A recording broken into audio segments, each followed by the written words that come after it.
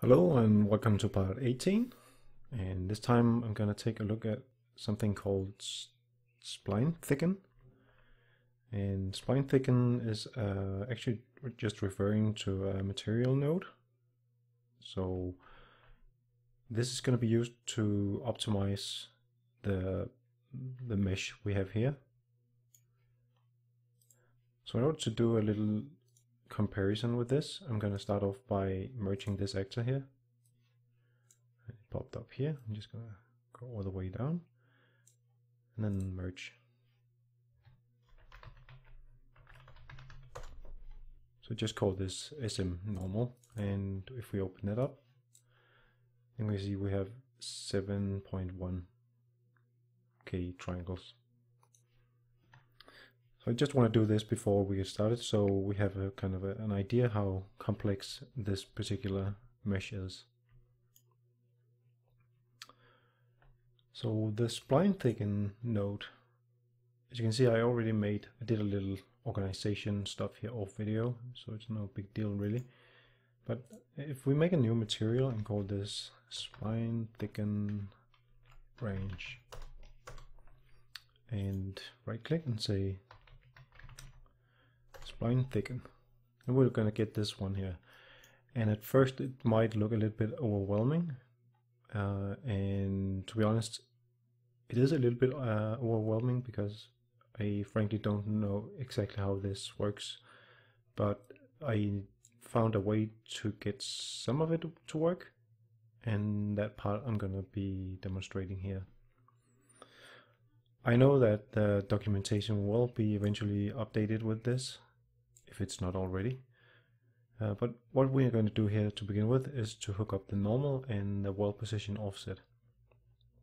And once we do that, we're going to get two warnings down here saying we're missing function input for the width tip and width base.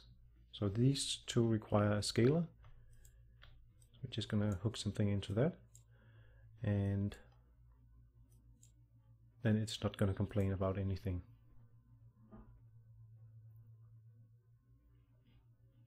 So you can see this is the material we get, and it looks kind of weird, and it's a little bit hard to see what it does actually. So if I drag in, I think I have a branch somewhere here, this log here, and I apply that material here, and this is what we're gonna get. And just by using it like this is not really gonna give us anything. So it's kind of hard to see what it does if you just try and pull it in and see if you can use it. So what I'm going to do is to show you what I found out and how you can use this. So to begin with, we want to jump into our favorite 3D editing program. In my case, it's 3ds Max.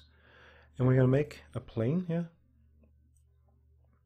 I'm just going to make it like this, and I'm going to set the number of segments, length segments, to 8 and width segments to 1, and that means we're going to get this little strip here. And we also need to, I put my other log, I put it standing, so I'm just going to do the same here. If you have your things lying down, then by all means just go ahead and use that. So I'm just going to move this up to the top here, I believe. I can set something like snap this to edge segment. Go to the left, not the front, and then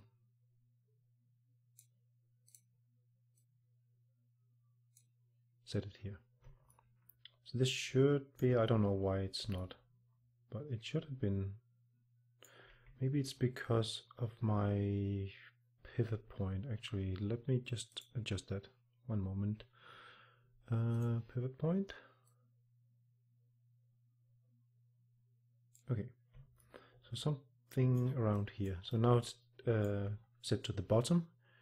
I'm just gonna untick effect pivot only, and then I'm gonna move it down here so it's snapped. I don't think this is really necessary, to be honest, but I like to have it at the bottom. So I'm just gonna go reset my X form.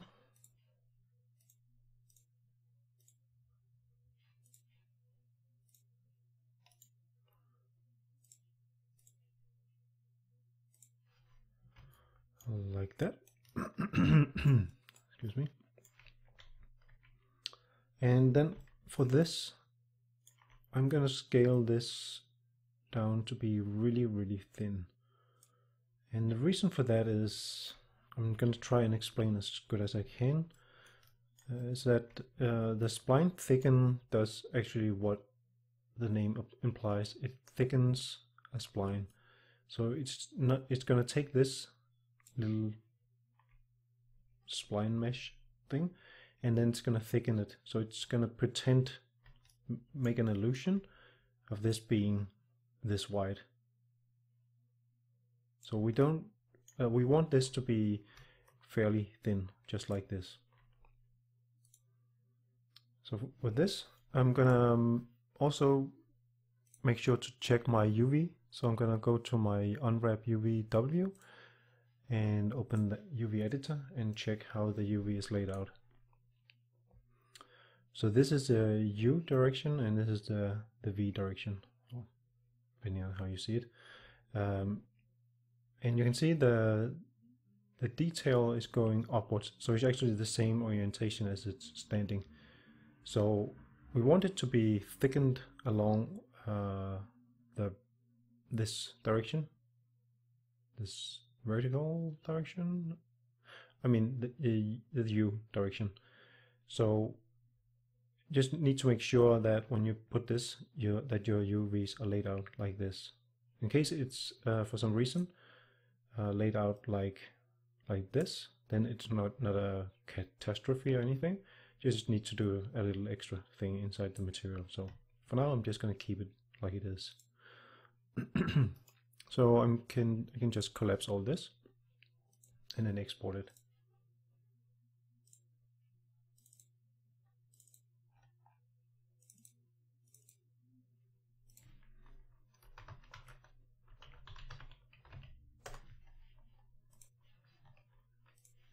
Okay, so now let's import the plane I just made and import.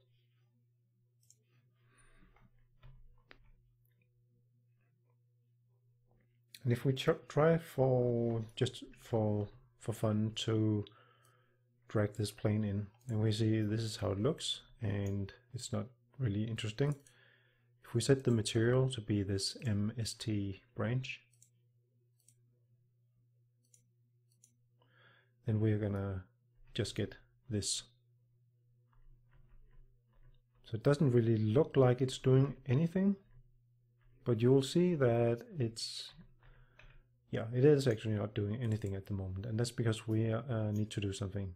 So the width base we didn't set. So let's set this to like something like 5 and then hit save.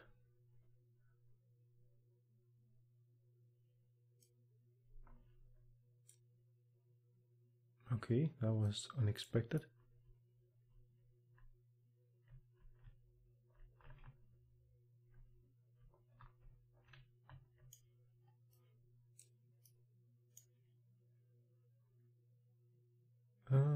Am I missing something?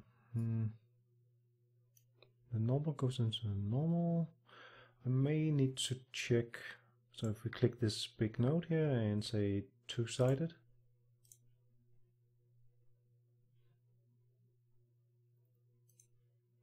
okay, there we go. So what you will see now is that it appears that this is a cylinder, sort of. Because no matter how you look at it, it's going to appear thick. And that is actually what this does.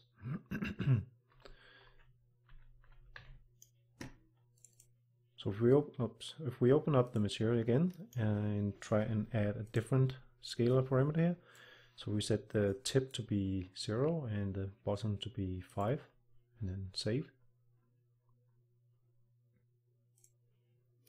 Then we're gonna get this kind of effect. It appears to be a little bit off, like it's going in. So I don't really know if you need to maybe set this to 0.5 or something.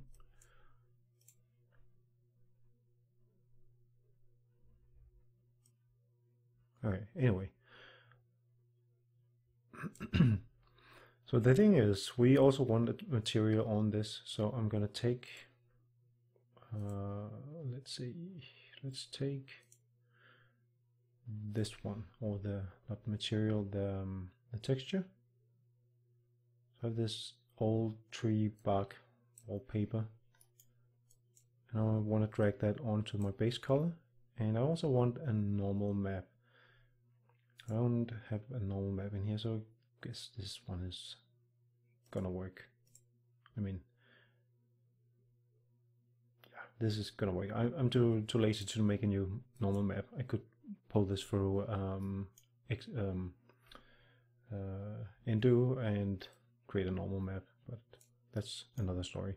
So the normal map, as far as I can see, the way to put this in, because I'm putting this in here, if I just put it into the normal here,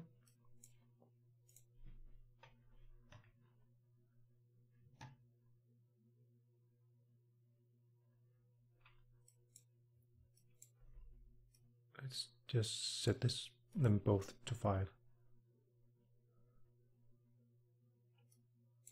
So now we get something, and it looks kind of dark or something. So it doesn't really seem to work. Now, if I set my normal back again,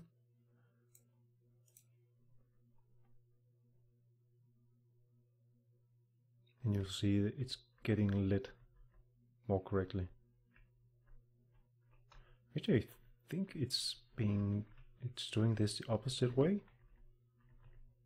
Yeah, I have a feeling there's something wrong with this normally. I think it needs to be flipped or something. But anyway, that might be something with the Spline Thicken. I just noticed this. Okay, so anyway, if I want this normal map to be plugged in and utilized anyway, so there's a node called additional normal. I hope that this is going to affect the look. It does something. So it seems to be affecting this somehow.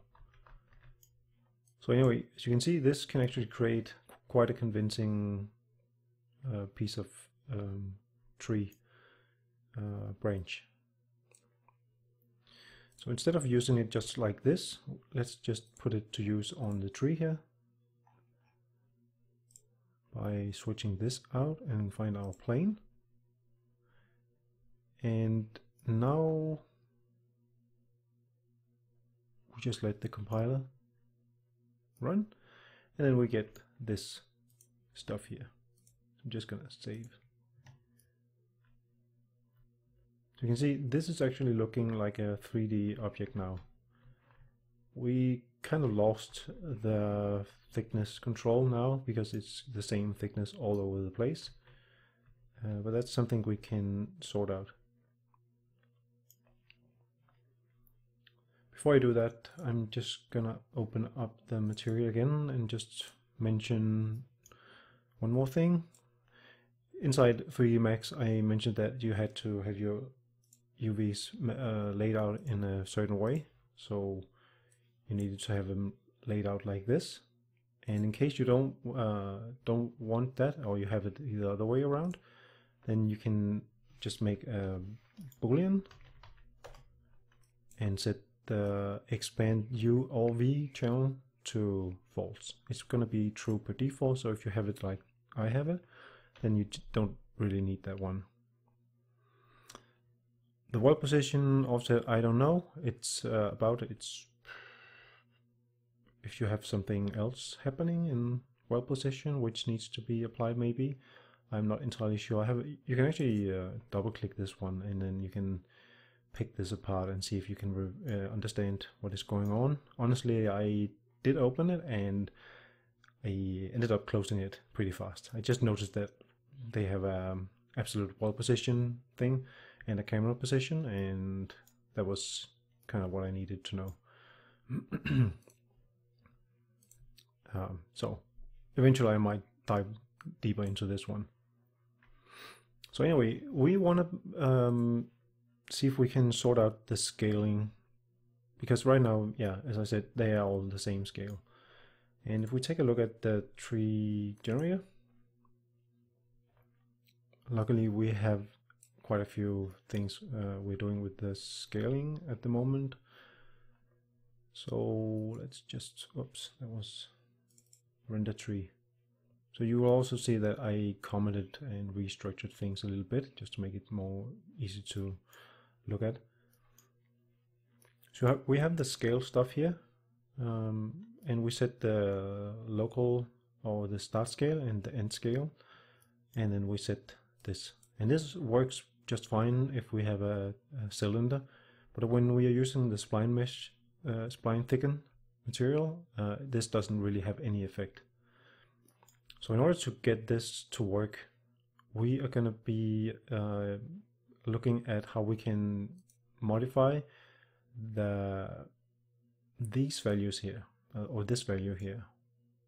So since this is only going to allow us to put in one value, a start and the end, if we just give it like this, then we are going to get a bunch of small triangles instead, as you will see. And this is really not what we want. We want this to be progressively thinner along the end here. So in order to do that, we can use vertex paint to control the width instead. So I'm gonna hook both of them up, and then I'm gonna drag in a vertex paint, vertex color, and we can take this for now, this 5, and we can just multiply this by, let's say, the red channel, and then we can hook both of these up to both the base and the tip. And you might be wondering why I hooked them up to both the base and the tip, and that's because we are going to be painting in gradients, and when it comes out, you're going to see that this actually does work. So for now, let's just compile this. And you know, when we vertex paint, we normally, I didn't really know about this technique before, but you normally just paint in here, select something, and then you paint along the vertices, some weights with different colors, red, green, blue, or alpha. But what we're going to do here is actually to procedurally generate the paint. And that means if we make a little more space here, and then here we drag out the local spline mesh, and we type in paint. We have 3 nodes to paint. One can remove painted vertices, so it's going to remove the paint, and one is going to paint with a single color, and one is going to lerp between 2 colors. And this is actually exactly the one we want to use here, because we want this to be progressively thinner towards the ends.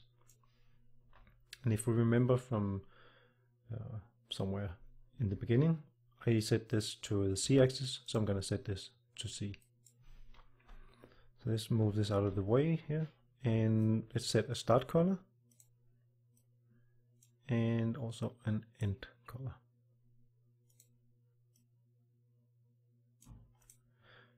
And I picked the red color, so I'm just gonna take my start scale and plug that into the red, and my end scale, and plug that in to the end red. So if we now compile and save,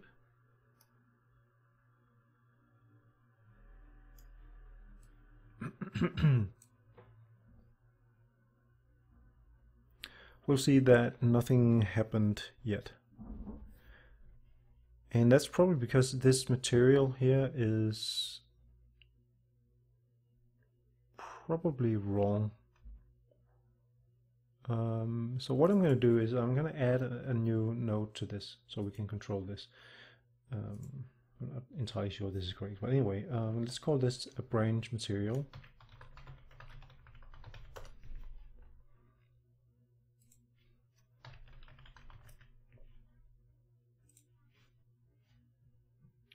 And let's put it on the branch and type in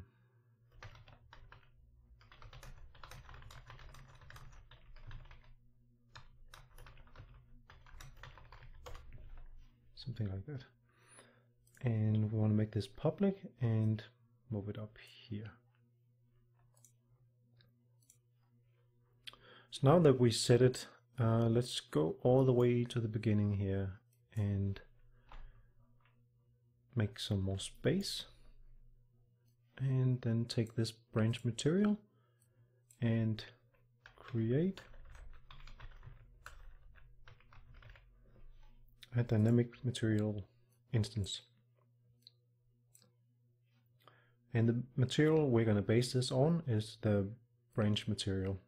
So whatever the user sets, we're going to create a dynamic material instance version of this. And that material we want to do something about in a moment. So I'm just going to make a local variable for that because we're going to need to refer to this in a moment. Local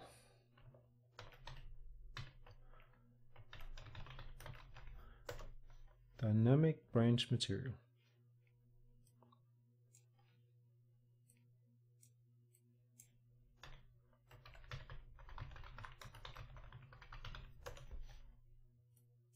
Okay, let's see.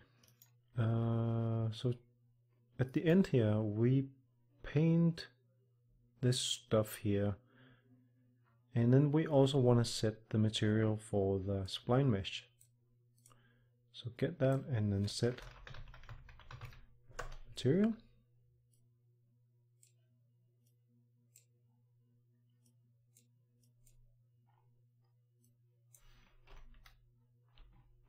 Just need a little bit more space.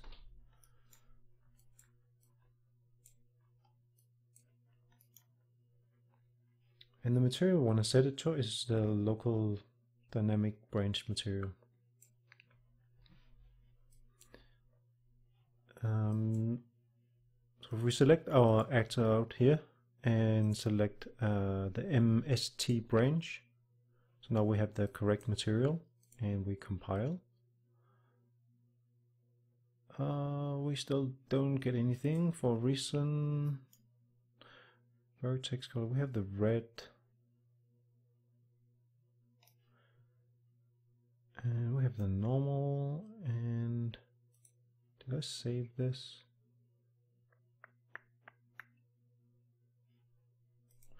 And did I paint?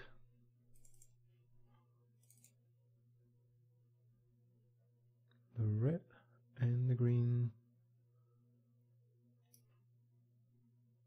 Oh, that's a funny thing, yes. You see, nothing is happening right now. And the thing is, if I set the static mesh here, and if I for some reason do something with the material before I set my static mesh, then it doesn't work. I'm not entirely sure I understand why, but it doesn't. So you need to do this after you set the static mesh.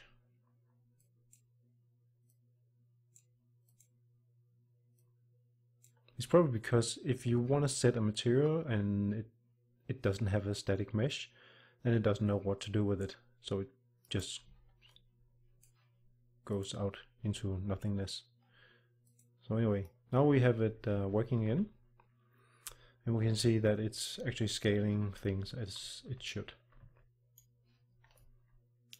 Okay, so in order to compare this, let's take this and merge actors and say merge and SM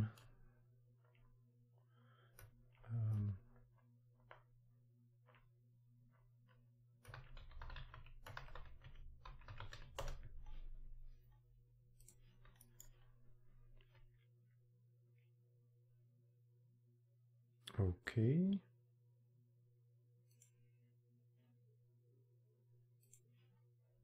No idea what that was about. For now I'm just going to ignore it. So if we drag this out, we're going to see that we have a static mesh now, but we're missing the material, so we're just going to set that. And that's going to bring up this. So you'll notice that the width calculation was lost, or in other words, our vertex paint. So let's do this again. We go down and merge actors, and all the way down we have a setting called baked vertex data. So merge and just overwrite that one, and then we have a tree. So this one is a lightweight copy of the original tree, looking like it has thickness. So if I open up this one, you can see it has 1.5, so almost 1.6 K triangles, and the one I did with the cylinders have 7K, 7.1 K. So it's quite a difference in this case. I think it's 4 point something, factor 4 point something. Okay, did I have anything else I wanted to show? No. So just a finishing note I want to mention is that this paint vertices along axis is a really powerful node, I would say, because it allows you to paint both in the red, green, blue, and alpha channel, and do all kinds of things. And then you can have your material be using this. So in my case here, I just used this for the Spline Thicken. Oh, actually I forgot one thing. We are still under half an hour, so I can quickly squeeze this in. We have this hard-coded 5 right now. So let's say I wanted to control this. Let's say I wanted to be able to scale this up. Right now I'm trying to scale it up in both so it gets thicker, but you can see it just gets higher or taller. And the same here, if I try to scale this, it's just gonna go upwards. So in case I want to be able to change the thickness also, what I'm gonna do is to use that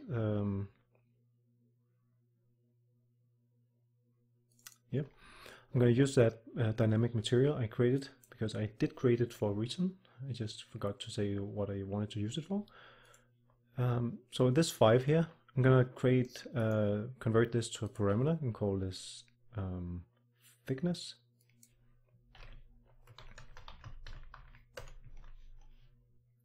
And let's go ahead and save that.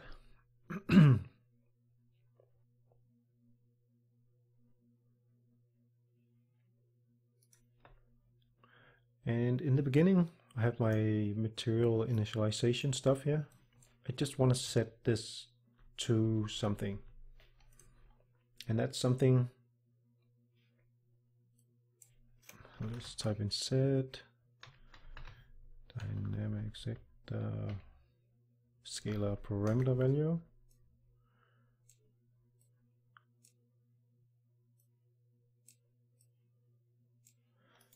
And this is the thickness.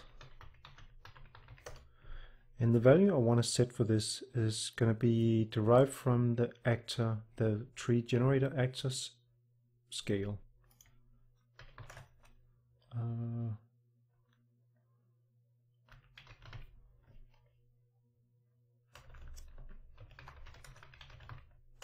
Like this.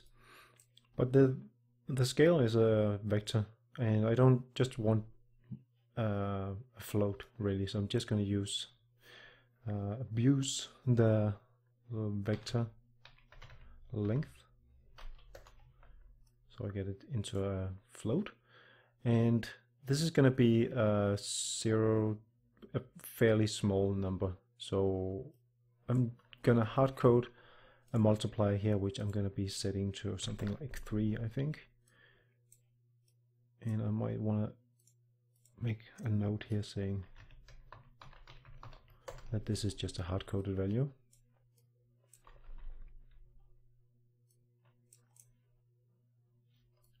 So if we now compile, we can see that it gets thinner. So could decide maybe to say this should be like 5 instead, 4.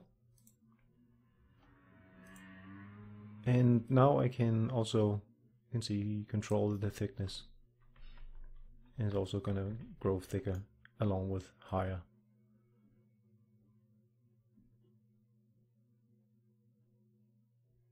So this is going to be pretty nifty. The only drawback of this is that my material over here doesn't know anything about that scalar parameter. It just has this value here. So it's going to have whatever size you have in your material to begin with. So this default 5 is what it's going to have.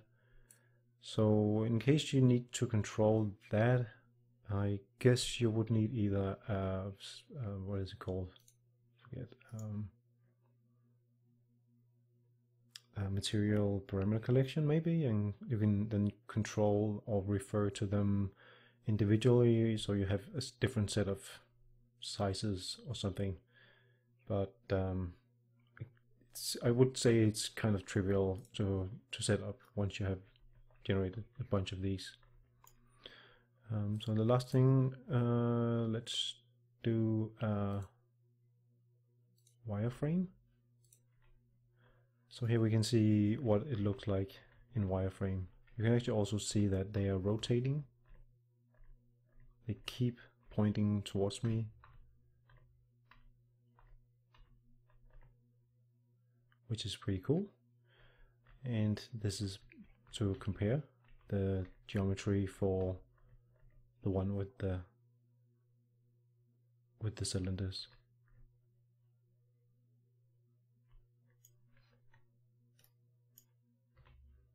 Okay, I don't have any more for this episode. I hope this was useful, and stay tuned for the next.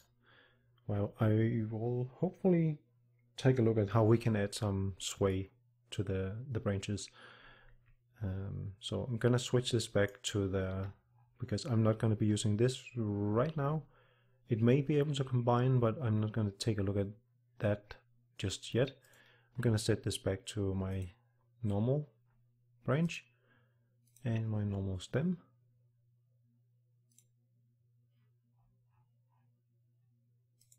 My normal branch and my normal stem. Thank you.